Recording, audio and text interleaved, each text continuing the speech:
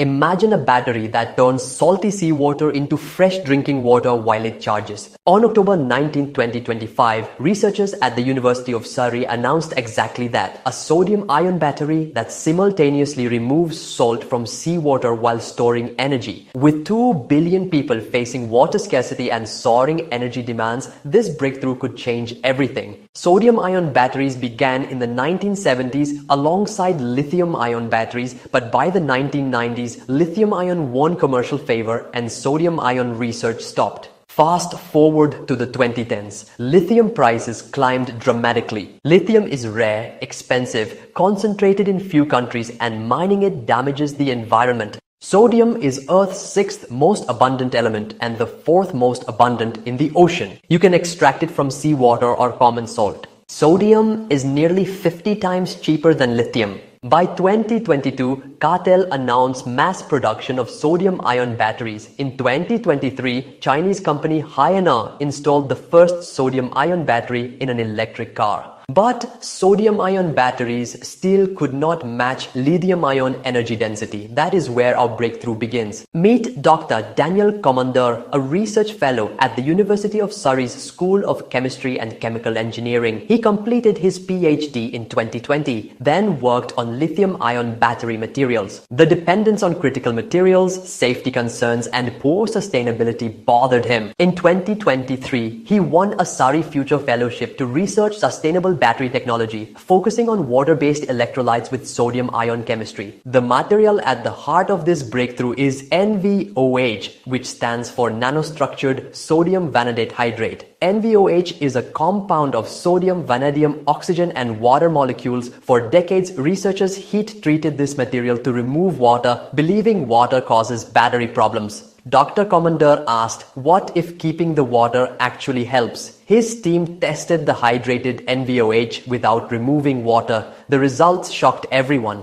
The wet version stored almost twice as much charge as typical sodium-ion materials. It charged faster and remained stable for over 400 cycles, matching or beating many lithium-ion cathodes. Then came the remarkable discovery. Testing the material in salt water, they found it not only kept working but started removing salt. The NVOH electrode extracted sodium ions while a graphite electrode extracted chloride ions, creating fresh water. A battery that stores energy and purifies water simultaneously had been born. How does this work? Every battery has 3 parts: a cathode, which is the positive electrode, an anode, which is the negative electrode, and an electrolyte that allows ions to move between them. When you charge a battery, ions move from cathode to anode, storing energy. When you use it, they flow back, releasing energy. In this battery, the cathode is NVOH with water in its structure. Water molecules widen the spaces between atomic layers, letting sodium ions move in and out easily,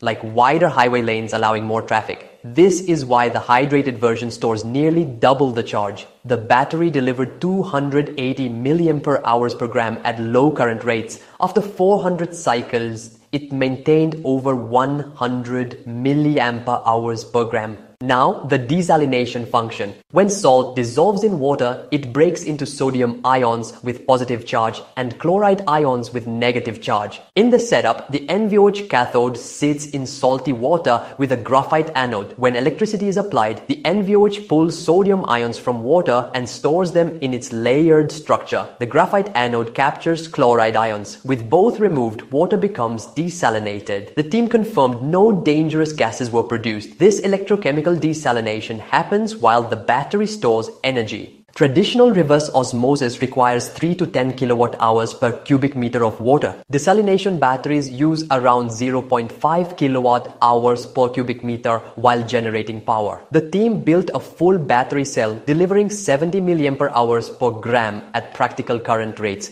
What does this mean practically? First, renewable energy storage. Solar panels only work when the sun shines. Wind turbines only work when wind blows. Most grid storage uses expensive lithium-ion batteries. Sodium-ion batteries with NVOH could cost a fraction of lithium-ion systems because sodium is abundant and cheap, making renewable energy storage affordable enough to replace fossil fuel plants worldwide. Second, the water crisis. 2 billion people face water scarcity. Current desalination plants are expensive, energy intensive, and produce concentrated brine waste, harming marine life. Imagine a system using seawater as both desalination source and battery electrolyte. Solar panels power the battery, which stores energy and produces fresh water simultaneously, bringing electricity and clean water to remote coastal areas, small islands, developing nations, and disaster zones. For transportation, Chinese company Yadia already sells electric scooters with sodium-ion batteries. While not matching lithium-ion energy density for long-range cars, they suit shorter-range vehicles, buses, and urban transport. For stationary applications like backup power, industrial equipment, and grid storage, sodium-ion batteries with NVOH could dominate. Production simplicity is another advantage. Skipping the heat treatment to remove water saves energy and time, making batteries cheaper and faster to produce at scale. Now, the challenges. First,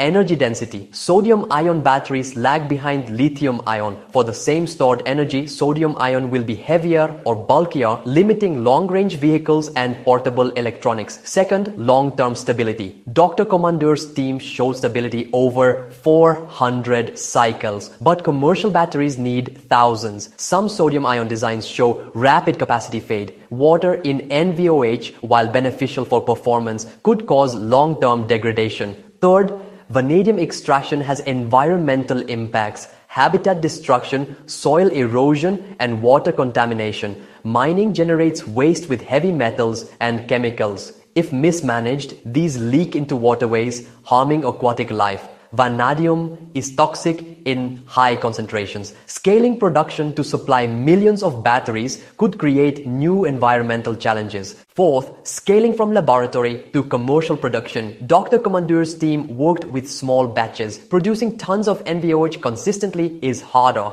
Scaling from 1 gram to 10 grams worked well, but 25 grams showed quality inconsistencies. Some batches had wrong compositions, affecting performance. Building supply chains requires coordination between raw material suppliers, component manufacturers, and battery assemblers. Fifth, desalination environmental concerns. Traditional desalination produces brine, highly concentrated salt water. When dumped in oceans, brine sinks and creates dead zones where marine organisms cannot survive. Desalination batteries also produce concentrated salt. What do you do with extracted salt? Proper disposal or reuse strategies need development. Sixth, desalination batteries still require energy input. That energy must come from renewable sources or you just shift the environmental problem. Seventh, safety. Although sodium-ion batteries are generally safer, both types often use flammable organic electrolytes with fire risks. Lithium-ion batteries experience thermal runaway, where heat causes chain reactions leading to fires or explosions. Sodium-ion batteries typically do not experience thermal runaway. More research is needed on aqueous electrolyte safety in large-scale installations. Finally, market challenges. Lithium-ion batteries have massive economies of scale, established supply chains, and decades of optimization. Convincing industries to switch requires proven reliability and significant investment in new production facilities. The battery that desalinates seawater while storing power is here.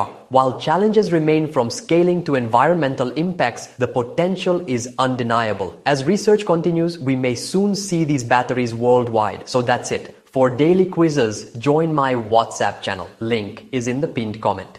Before you go, a quiz question. What does NVOH stand for? Option A, nanostructured vanadium oxide hydride. Option B, sodium vanadate oxide hexahydrate. Option C, nanostructured sodium vanadate hydrate. Option D, nickel vanadium oxygen hydroxide. Drop your answer in the comments. If you found this helpful, hit that subscribe button and ring the bell icon. Share this video with friends who care about clean energy and water security. Consider becoming a member for exclusive content. Thank you for watching.